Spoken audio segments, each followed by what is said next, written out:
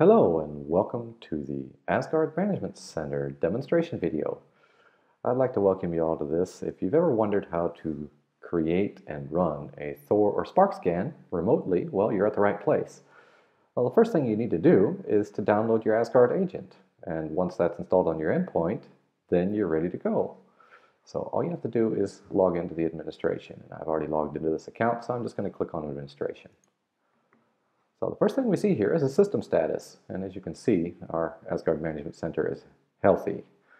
And you currently see your ASGARD versions and your THOR SPARK versions as well here, and you see the amount of licenses that you have available.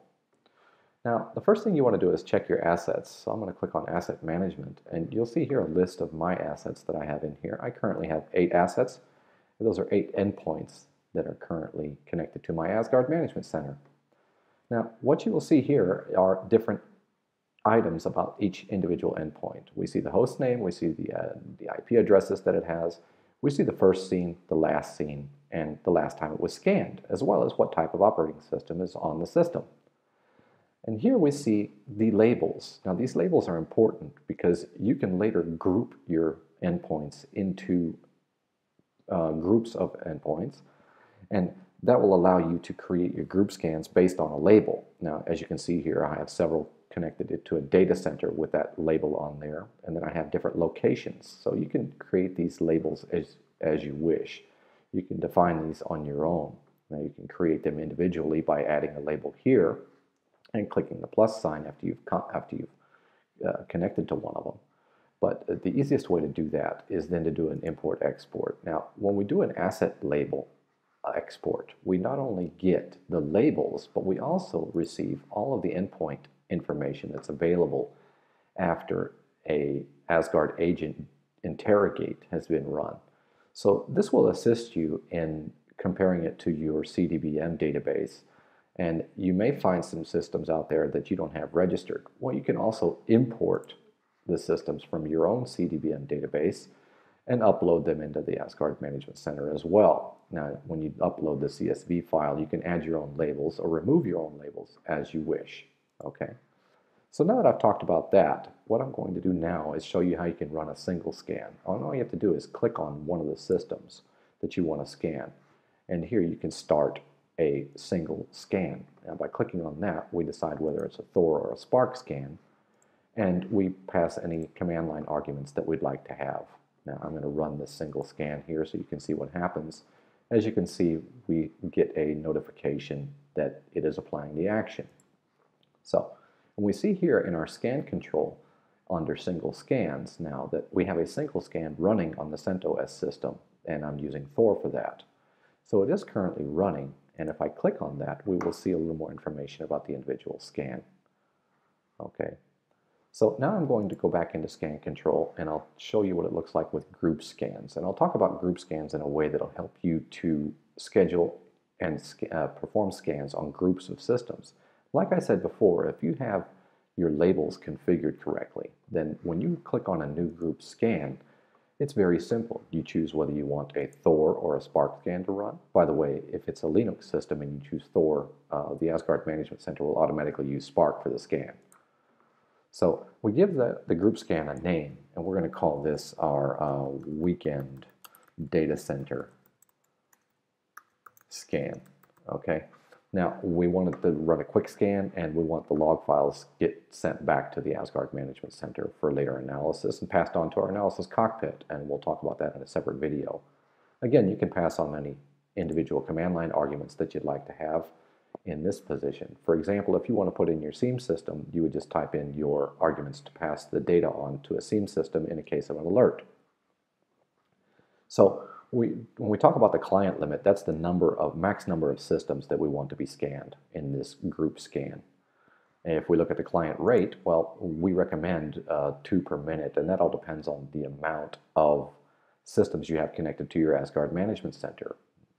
And if we look at the expiration date, well, we want this scan to be valid for at least 2 weeks. And what that means is that if a system is offline during this time when we create this group scan and it's included in this group, then the next time it comes online, if it's within the next 2 weeks, it will receive this scan as a new scan order. So do we want this to run as a cron job? Well, yeah, I want this to run, let's say this every month, okay? And then I choose my labels. Now, these labels is a drop-down list that shows you any labels available that you have in your asset management. And I just want to choose my data center here. So I'm going to create this group scan. And again, we get that prompt saying everything is being applied. And at the bottom of the list, we see the scheduled scan of the data center assets. Okay. Now, I saw this weekend data center scan that I just created every 30 days, and it expires after 14 days. Yeah. Now, I'm going to start this, and when I do, it will be enabled. Okay. Now, that will start to run. As you can see, in the past, I have several scheduled scans that I'm running continuously, and you see that they're started and that they've also completed. So, if we look at the licensing, you can take a look in here at the licensing, and you can see I have 1,000 server licenses and 1,000 client licenses available, and I'm currently using 5 server and 3 client licenses. Now, if you receive a license file from us, then you can just upload your file here by selecting File and Upload it. And okay, so if you would like to generate licenses for offline scanning away from outside of the ASGARD system, well, you just type your host name in the server license or client license boxes, and you can download those zip files containing the license files. Okay. So if we take another look at our scan control, I'm going to show you now what it looks like when a completed scan has run. And if we open this up, we click on one, and you'll see you get a lot more information when you open up one of the scans.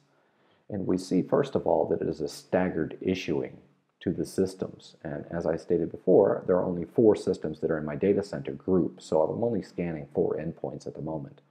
Well, we see that they've been staggered for the issuing, and the response, they've completed staggered as well. Now that's going to save you bandwidth, and it's going to save you CPU power as well by doing that. You know, we see that it ran a total of 0.3 hours, so we're looking at about 20 minutes to scan those 4 systems. Okay. And down here we see an additional information that we have about the scan. I did a quick scan, and I did want it to send it to syslog files. Okay, so I had a client limit of 100, and my rate was 0. And the creator was our GRR worker. Well, you guys should know it by now, but the ASGARD Management Center is a full-featured GRR server. And the agents that we have, our ASGARD agents, are also based on GRR. And we have agents available for all operating systems. Now, if you were downloading that license file for an offline scan, you're going to need the THOR or SPARK binary as well. So here on the landing page, you can download your THOR and SPARK binaries as well as any licenses you've generated. Okay. So, well, I hope you guys enjoyed it, and I look forward to seeing you in our next video when we'll be talking about the ASGARD Analysis Cockpit. Thanks.